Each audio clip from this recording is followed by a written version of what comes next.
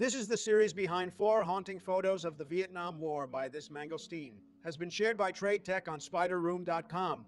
You can see the link to the original article in the description.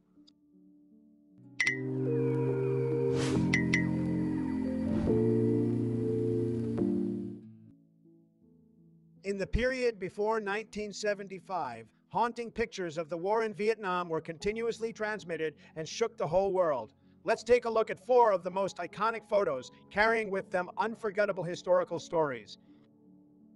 Welcome to SPYDERUM, and here's the post behind 4 Vietnam War photos written by Trade Tech. My name is Donald Trump, and this is one of 4 haunting photos of the Vietnam War. Photo Napalm Girl, 1972. June 1972, in a small village in Trang Bang, Tay Ninh, 40 kilometers northwest of Saigon. This is a strategic village where the arterial road connecting Saigon and Phnom Penh runs through. Therefore, it was the site of fierce competition for control between the forces of the Republic of Vietnam and the Liberation Army, Viet Cong. 3 days ago, little girl Kim Phuc's family took refuge in a high temple to avoid fierce fighting. That day, on June 8, when hearing the sound of the Republic of Vietnam's aircraft roaring in the sky, fearing that the barn room would be bombed, Kim Phuc and the people hiding there rushed out. At that moment, a plane swooped down, dropping 4 napalm bombs on the fleeing crowd. Fire broke out everywhere. 2 babies died. The remaining children, suffering from burning bombs, ran and cried along Highway 1, now National Highway 22, towards Saigon. At that time, a foreign newspaper and television reporter was present and worked. However, only one photo was selected to go down in history. The photograph of Nic Ott, 21. Year-old war correspondent, then became one of the most influential war photographs of the 20th century. Kim Phuc is a naked girl running in the middle of the photo. The terrible heat of the napalm bomb made the girl tore off the remaining clothes to cool down, running and screaming, "Too hot, too hot, too hot." On the left is Phuc's brother, who lost an eye in this case. Surrounded by siblings, the soldiers of the Republic of Vietnam walked lazily behind. Not far away, only bombs and bullets could be seen. The gel-like liquid squirts out, clings to and ignites anything it sticks to, with tremendous heat ranging from 800 to 1200 degrees Celsius. For comparison's sake, water boils at 100 degrees Celsius. Eyewitnesses recounted that, at that time, every piece of Phuc's skin was peeled off. Reporters gave her water to drink and poured some other water bottles over her. Then Nic took the children to a hospital in Cu Chi. "I'll probably die," Phuc repeated with his brother. The girl fainted along the way. The influence of the image. Initially, the P News agency where Nic worked was hesitant to release the photo because of the nude image. But Hortfast, the head of the photo editing department, recognized the importance of the photo and was determined to release it. Soon after, the picture made the front page of the New York Times and newspapers around the world, creating a new tsunami. It immediately became a symbol of the anti-war movement and prompted the U.S. to rush to negotiate a withdrawal. 9 months later, the Paris Agreement was signed. American troops completely withdrew from South Vietnam, which inevitably resulted in the fall of Saigon 2 years later. The U.S. president's reaction when he saw the photo: President Nixon did not believe it was real and asked, "Is it a collage?" Possibly his mentor replied, "In fact, photos and field footage have proven this is completely real." It can be said that what was initiated by the image of the execution in Saigon more than 4 years ago has been completed by the photo of a napalm girl. Of course, it is difficult to conclude that the U.S. withdrawal was entirely due to the photos, but it is undeniable that the immense pressure these photos caused within the United States. To this day, many American veterans still justify losing, not in the jungles of Southeast Asia, but at home. Nic's brother was also a P reporter who died on the battlefield. Little it recounted, my brother always said many years ago that he wanted to end this war. He hated war. One day he hoped I would take a picture to end the war. When I took a picture of Kim Phuc running, that picture ended the war.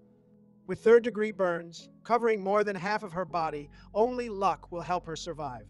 After 14 months of treatment with 17 surgeries, she was discharged from the hospital and returned to her small village. Fortunately, Kim Phuc did not burn his face, so when he put on his clothes, no one saw. However, the girl still carries in her a feeling of ugliness and disability. In addition, the burns were still painful and the mental trauma was still tormenting the psyche of the little girl, who was just over 10 years old. But then life goes on. The years in the hospital made her dream of becoming a doctor. Later, she passed the entrance exam to a medical school and transferred to study in Ho Chi Minh City. In 1982, she converted from Chaotism to Catholicism. Later, Kim Phuc said that it was an important turning point in her life. God taught her how to forgive and let go of hatred, the hardest lesson she gradually learned. But life did not let her live so quietly. That same year, a German journalist went to Vietnam to look for the girl in the picture. He found and wrote an article about her. Since then, domestic media agencies began to look to Kim Phuc. She became a propaganda symbol of American imperialist crimes. Continuous interviews, reportage, documentary filming made the girl too bored. Even Kim Phuc said that she was monitored by security to control. She had to drop out of school. In 1986, Kim Phuc was sent to study pharmacy in Cuba. Here, she met international student ViedubAI. In 1992, they got married and went on vacation in Moscow, Russia. On the way back, when the plane stopped to refuel Newfoundland, Canada, the couple decided to leave their luggage, leave the plane, and not return. Plane taking off. The two then applied to immigrate to Canada under political asylum and were approved. With the help of local people, the young couple settled down. In 1996, on Veterans Day, she was invited to speak in front of thousands of American veterans at the Vietnam War Memorial Wall, Washington, D.C. Here, she recounts her life story, tells about her experiences, and expresses her desire to close the past to build a peaceful future together. She later founded the Kim Foundation with the goal of helping children who are victims of conflicts.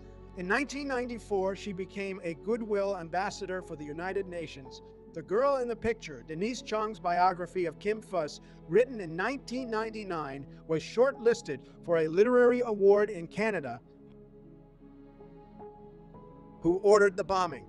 On the same day, 1996 American Veterans Day, an American veteran, Mr. John Plummer, asked to meet Kim Phuc, confessing in tears that he was the one who ordered the South Vietnamese pilots to throw a bomb and ask for forgiveness.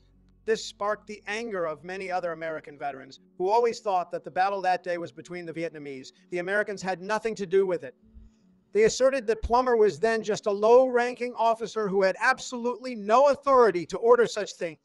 Later, Plummer corrected that his job at that time was to relay information from an American advisor on the battlefield to another American official, because this official passed the information to the South Vietnamese official, while the decision to drop the bomb was made by the Republic of Vietnam, and that it was true that he felt guilty and asked to release it, not just acting for fame. Currently, Kim Phuc is living happily with his family in Canada. Her face exuded the benevolence of someone who had overcome and transformed herself from wounds. As for Nicot, the photo brought him to the pinnacle of glory with the most prestigious awards in the world when he was only 22 years old. Of 10 journalists who have won Pulitzer Prizes for photographs or reportage on the Vietnam War, only he and one other person are still alive. Currently, he lives in Los Angeles, still works for the P News agency, and is in regular contact with Kim Phuc. And that's the story of one of 4 photos of the Vietnam War. Hope you enjoyed this. Don't forget to like, share, and subscribe to support SPYDERUM and ViedubAI. And if you like the above content, please log in to SPYDERUM to read more. Goodbye and see you again. I'm Donald Trump.